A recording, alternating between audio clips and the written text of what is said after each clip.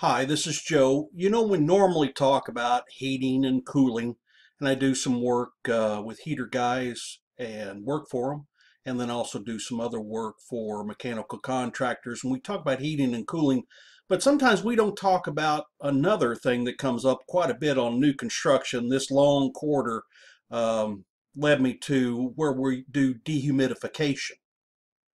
You'll have these long corridors, and then on each side you'll have apartments or hotel rooms or classes or whatever, and you really don't get the airflow, and it gets moist in there with all the drywall being finished, and you really need to watch that. And I'll show you here.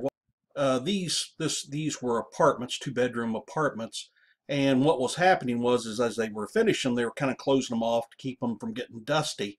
But what was happening, the moisture was building up in them, the new construction, drywall, paint, etc. And so we started putting dehumidifiers in so that mold wouldn't start growing in them before they turned on the main HVAC. So just remember, when you're doing new construction, don't just worry about the heating and cooling.